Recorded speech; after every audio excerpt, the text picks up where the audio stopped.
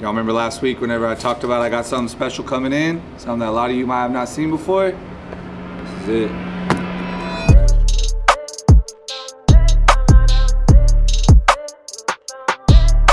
Okay, so what I got here is something super special, sent to me by my boy Phil. We'll get into that a little bit later. I'm just gonna go right into it real quick and show you guys what I got. Let's go ahead and put this one on the floor.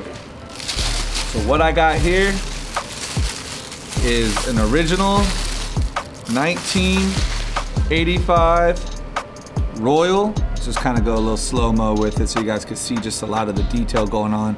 It's a very aged shoe, but there's a lot of key points to this shoe that make it a good pickup.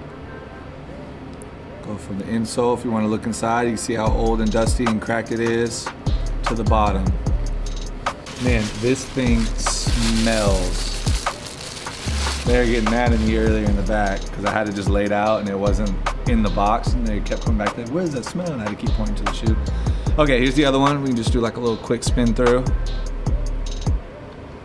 Original 85 that I just purchased from my boy Phil out in Los Angeles. Appreciate Phil for letting me purchase this from you. I've known Phil for a couple years now. He's one of the people that's been into collecting a lot of these 85s. He's been doing it for, I want to say he told me on the phone the other day, like maybe 5-6 years now. And I was fortunate enough to be able to get one of these off of him. And he actually took care of me on the price as well too. So shout out to you, Phil. I really appreciate it. I appreciate the knowledge that you put me on. And yeah, let's jump right into it.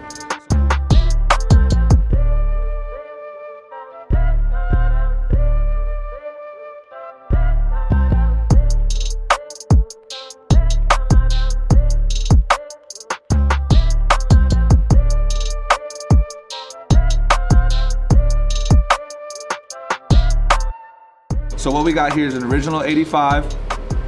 If you look at it, you'll see the midsole is really yellow from over the years. That just comes with aging as well. And one of the things you got to look for with the 85 is there's two people that buy 85s. You have people that buy 85s because they actually want to wear the 85, and then you have people who buy the 85s because they want to use it almost as like a trophy display.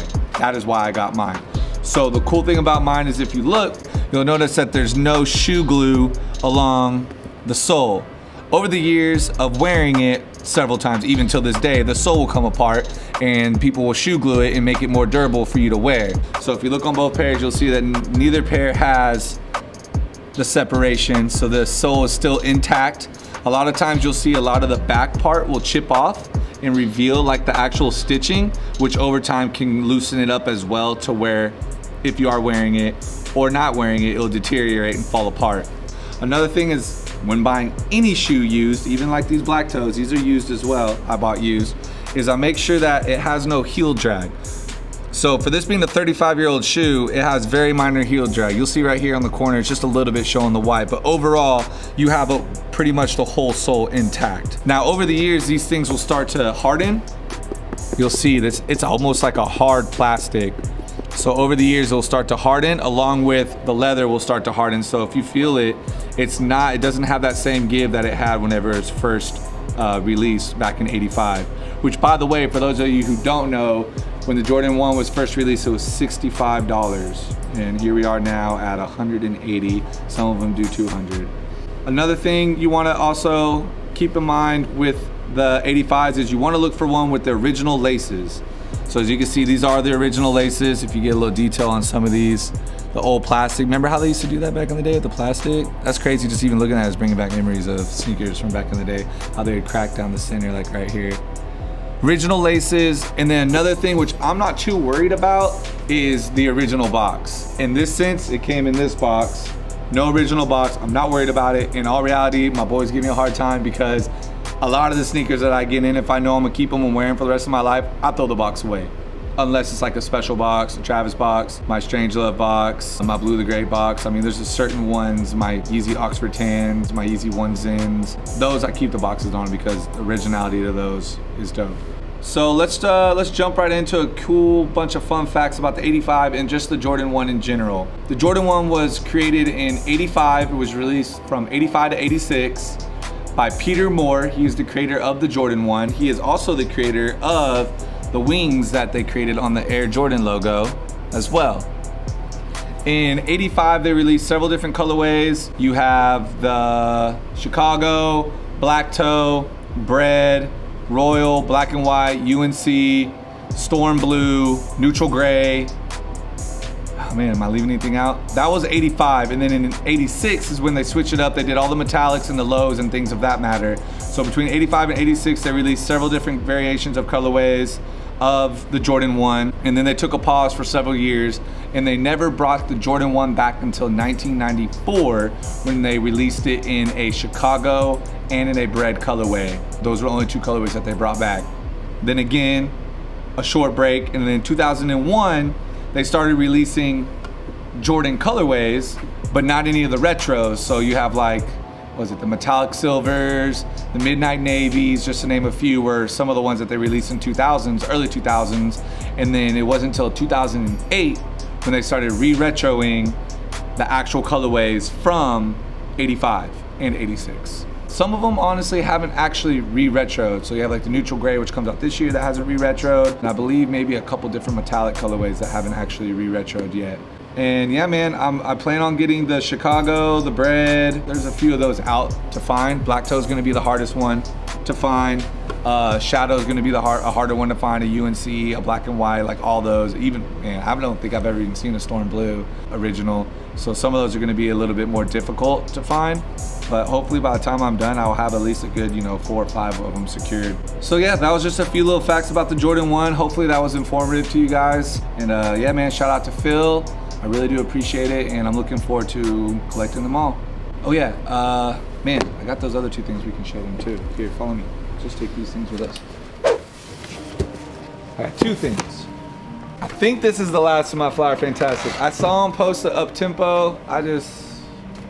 If it's a Supreme up-tempo, that'd be cool. I'll do that, but I doubt it. He's probably gonna do the classic one.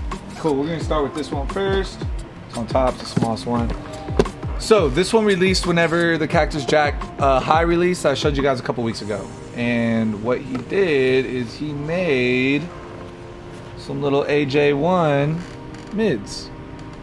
Now I didn't know they were mids at first because it didn't say, but then I noticed the little Jumpman on the tongue, which is cool. I'll let it slide. Here, actually, we'll do a little 360 view. Little baby planters for like the desk or something like that at the office. Oop. I just put one here, right home. That's cool. Shout out Mr. Flower Fantastic. You know we love you over here. All right, this one's pretty cool. It's different, it's unique. It's also Mr. Flower Fantastic. Turn around and you look at it right here. If you see right here, you see the Don Julio. So he did a collab with Don Julio, and basically they made a planter out of a basketball. Cool part about it is underneath it is the agave plant. This one isn't real, of course, but that's the cool little collab they did. And if you look, they did like it's more of a resin. So that one's a lucite, it's a clear lucite. This one's more of a resin casting. And honestly, like I kind of want to just keep this in here and just put like some fake dirt or something like that maybe, or like little rocks. Definitely cool though. Nothing crazy. Another little piece for the cribbo. Shout out Mr. Flower Fantastic. I love you, man. Your work's cool.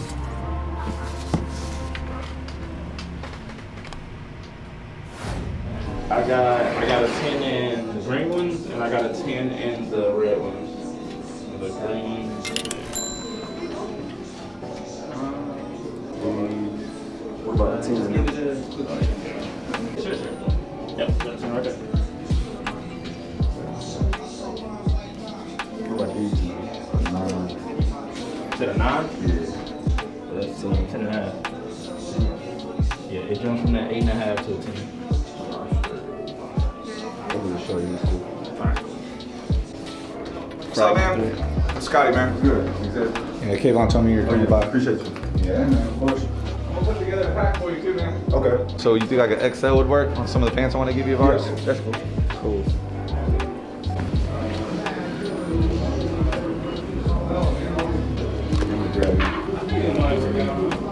You personally like the green ones or the red ones better? I like all of them too. You like all colors? Yeah, I have the red ones. I prefer the green ones. Oh yeah. I prefer the green ones. I just think it's a I like better. the regular. I got the regular dunks too. Yeah, I just think it's a better color palette when it's like the color palette goes better. Yeah. Maybe if the red ones had different laces, but that color palette with the green, white, and that orange hits real nice. It look like Miami University, so. What are you in town for? Oh yeah, I get to see the doctor real quick. Nice. Everything good? Yeah, everything's smooth. I'm going. Yeah, how that can be. Yeah. That can be dreadful when he tells you something else. Lace this up For your knee? No. My knee. I know Dallas has a big, well-known doctor. He did my knee surgery last year though. Yeah, see, Crazy yeah, boy, yeah, Dr. see. Coop. Yeah, he did my knee surgery last year. Yeah, I know Dallas has a well-known doctor, like in the world for like dealing with like knee surgery and stuff. Yeah. You know Kayvon from just playing? Yeah, Kayvon. I guess y'all play together now, right? Yeah. Yeah, we play together, but because I know they got. We came out the same year, and I had met him doing it at 16. Though. Nice, that's what's up. Yeah, Kayvon's been a good friend of mine Yeah. since his entire journey from the Cowboys to that's where my he is boy. now. Now I'm doing some socks of ours, which are super cozy, and then our Dodgers PCHLA hat, and then our police hat. Appreciate that. I'll just do on the hat. Off-white dunk, green colorway, very nice. Fragment 3. Tuxedos. Definitely tuxedos. Travis Scott, Astro Royalty. V-Law. Cutting so.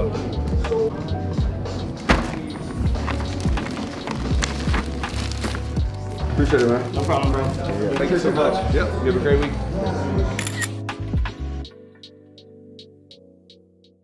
What's going on, guys? It's your boy Larry, back at it again with a couple other unboxings. A few new things in that I wanted to go over with you. This one is from the McDonald's and Cactus Jack collab back in October, I believe. They had a special meal at McDonald's and he dropped a lot of merch with it, and we're finally, you know how he takes a couple months to ship, a couple months to get your stuff, so we're finally getting it in. So I'm pretty excited about this. Been looking forward to seeing what it looked like for a while now, so here we go. We're gonna start with my main bay right here. Giant chicken nugget pillow, super dope. At one point on StockX, these things were going for like $600–700, something ridiculous. I think now everybody started getting their pillows in. The prices came down a little bit, but super dope body pillow. Definitely gonna be holding this thing tight tonight. Next, we've got the classic McDonald's trays. Says I'm loving it. Got your little Cactus Jack logo. Got a couple of these in here.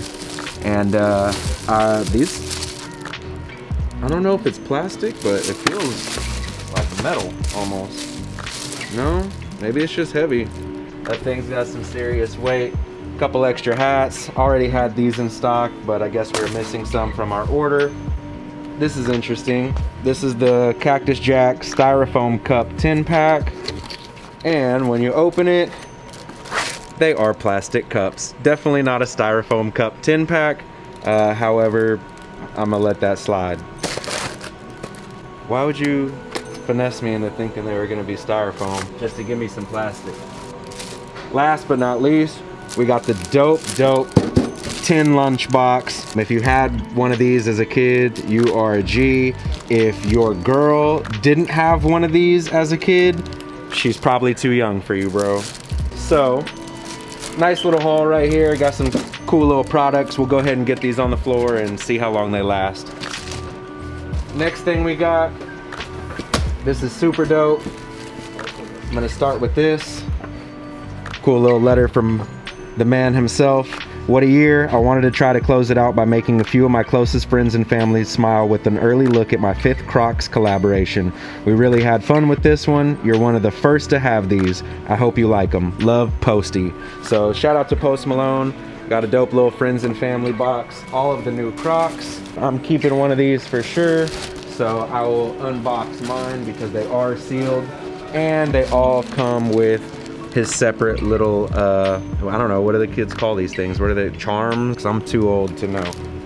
But either way, definitely gonna be keeping these. Let's take a look and see what these things look like. All right, pretty sweet actually. So all black Got the back heel strap, super country, nice and comfortable. And then of course you can add the special little posty charms to them, you know, and give it a whole different custom look, however you want to put them on. These little straps are kind of gnarly. Got the P on the side for posty. Yeah, definitely keeping these going straight to foot. Matter of fact, we can throw these in the trash. All right, guys, so that's it for today. Got you a quick little first-hand look at the new posty Crocs. Got to check out some of the Travis Scott and McDonald's merch that came in, as well as some of the accessories. These will do very, very well. Accessories typically do, especially things like this that'll kind of flood back some memories of that old lunchbox, the G.I. Joe one you probably had as a kid. So I'll catch you guys next time.